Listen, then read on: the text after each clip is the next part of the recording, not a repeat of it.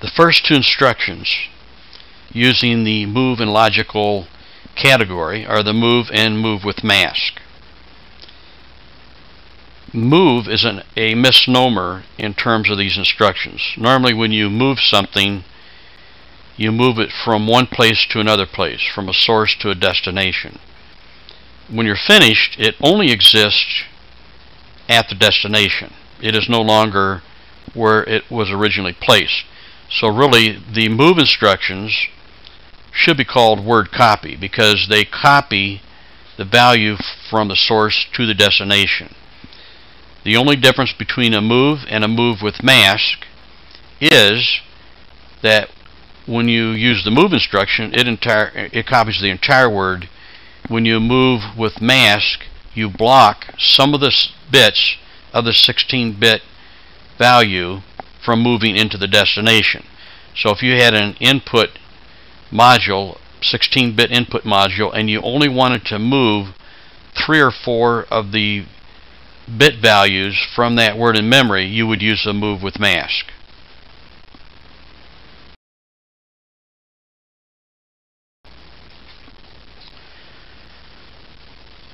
We had you delete all of the logic and then add these rungs of logic. Save your program, download, and go online.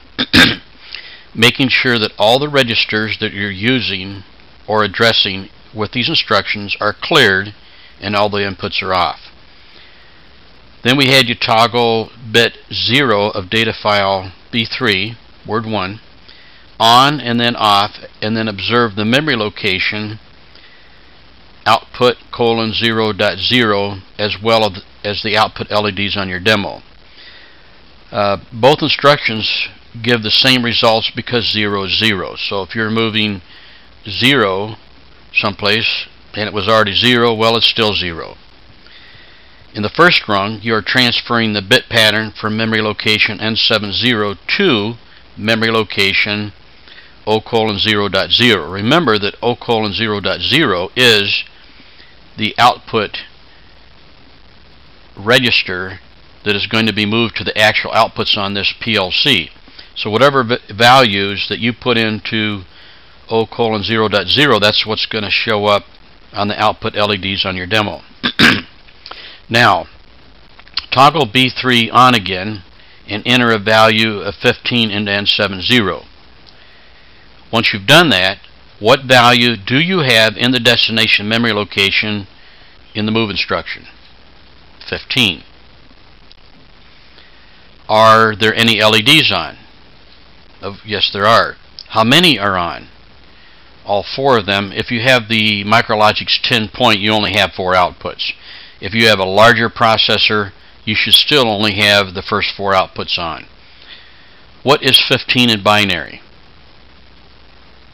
In other words, looking at those 4 output LEDs, they each represent a binary bit in that word memory. So what is 15 in binary? 1, 1, 1, 1. All 4 of the first 4 bits are on. Now toggle B3 0/0 to the off state. Now if you couldn't remember how to toggle B3 0/0 on and off, you right click on B3 0 and there's a selection down there that says toggle. So you right click, toggle it on, right click, toggle it off. Okay, so you toggle B3 0/0 off. What value do you have in the destination memory location in the move with mask instruction? Not the first one, but the second instruction, rung 1. What value do you have in the destination memory location? 15. It's still 15. Are there any LEDs on? Yes. How many? You should still have 4 LEDs on. What is 15 in binary? The same. Now, if you didn't know any better, you might look at rung 1. In other words, if these 2 rungs were separated in your program file, you could not see rung 0 and rung 1, the move and the mask move, both executing against the same destination. You might think that because rung 1 is true, in other words B3 0/0 is off, true if off, execute the mask move. However, because the mask is 0000 hex. That means 16 zeros. Whenever you execute the mass move, you are not moving anything into the destination because they're all blocked. So this is deceiving, yet a very interesting situation. Keep in mind, it appears that when the second rung became true, that it executed the same results as the first rung. This is not true. It did absolutely nothing to the memory of location O:0.0. Whatever was in there is still in there because you blocked the source from being copied to the destination. The move and the mask move do not have a false execution. Any bits in the destination of the mask move instruction that are blocked by the mask are left as is when the instruction executes. If these two rungs were separated in logic and could not be viewed together, you might look at the mask move or the move with mask rung being true and conclude that this rung determined the bit pattern in O:0.0.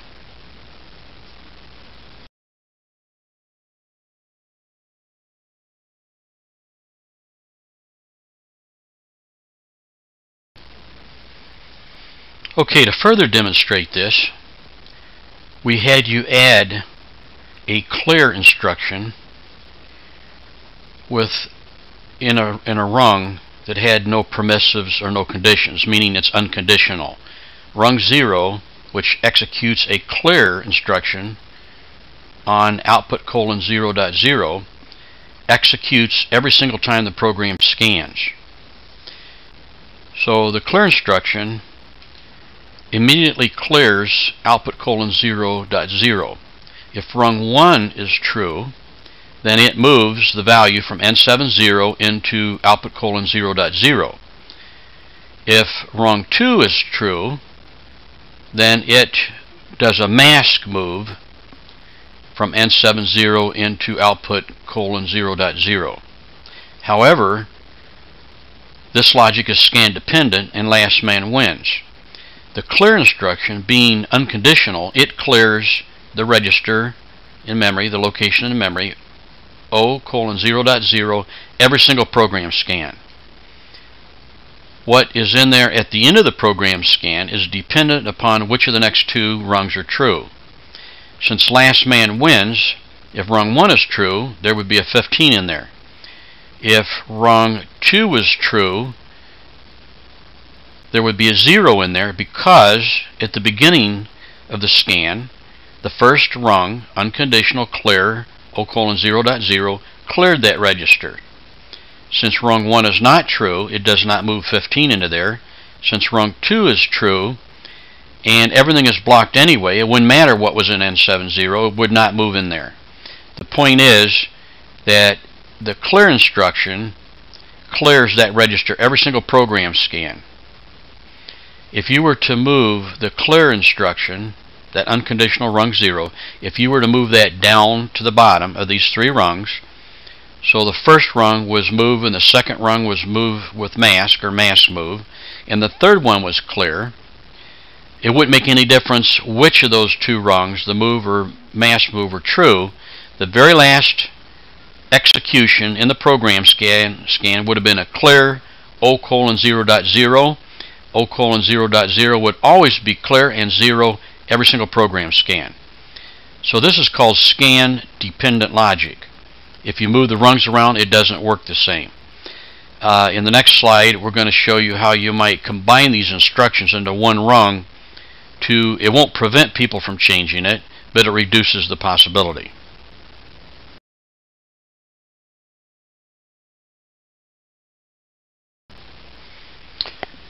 Okay, now we've combined those three rungs into one rung with branch arounds. It's the identical logic, but now it's all contained in one rung. So at least if the rung gets moved, the order of the execution stays the same. Therefore, there's no effect on the results. Now with B300 in the off position, in other words, toggle it off, and observing the output LEDs on your trainer hardware, switch I:0 on then off, and then repeat the process, switching 0 on and off, 1 on and off, 2 on and off, 3 on and off, cycle through until you are familiar with the behavior. Now this is with B3:00 off, which means the mask move is the instructions being executed. Now I want you to open data file the input data file and lock it on top, and I want you to watch the value in the binary display of the mask register. So in our mask move instruction we were using the input word I:0.0, those 16 bits. Now you only have 6 inputs and we only have 4 outputs, so really we can only use the first 4 inputs to watch the behavior. Okay, so I also had you change the value in N70 to 4. If you didn't do that, if you left it 9 or 15 or whatever it was, it's just not going to work the same. So you got to change the value in N70 to 4. Repeat the cycling process one at a time. Input 0 on then off, input 1 on then off, and so forth for those first 4 inputs 0 through 3. And then answer these questions. Do all 4 output LEDs energize with their corresponding inputs? In other words, when you turn on input 0, did output 0 come on? No. Why? Well, remember you put a 4 in N70, and a 4 in N70 is only going to turn on 1 bit in I:0.0, and that would be the 3rd or the bit 2. So the source in this case is 4, and which outputs energize? Output 2.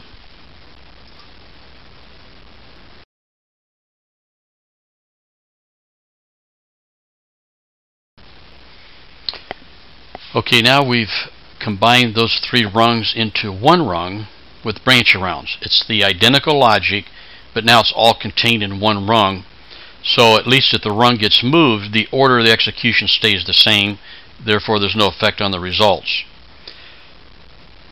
Now with B3:00 in the off position, in other words toggle it off, and observing the output LEDs on your trainer hardware, switch I:0.0 on then off, and then repeat the process, switching 0 on and off, 1 on and off, 2 on and off, 3 on and off. Cycle through until you are familiar with the behavior. Now this is with B3:00 off, which means the mask move is the instructions being executed. Now I want you to open data file the input data file and lock it on top, and I want you to watch the value in the binary display of the mask register. So in our mask move instruction we were using the input word I:0.0, those 16 bits. Now you only have 6 inputs and we only have 4 outputs, so really we can only use the first 4 inputs to watch the behavior. Okay, so I also had you change the value in N70 to 4. If you didn't do that, if you left it 9 or 15 or whatever it was, it's just not going to work the same. So you got to change the value in N70 to 4. Repeat the cycling process one at a time. Input 0 on then off, input 1 on then off, and so forth for those first 4 inputs 0 through 3. And then answer these questions. Do all 4 output LEDs energize with their corresponding inputs? In other words, when you turn on input 0, did output 0 come on? No. Why? Well, remember you put a 4 in N70, and a 4 in N70 is only going to turn on 1 bit in I:0.0, and that would be the 3rd or the bit 2. So the source in this case is 4, and which outputs energize? Output 2.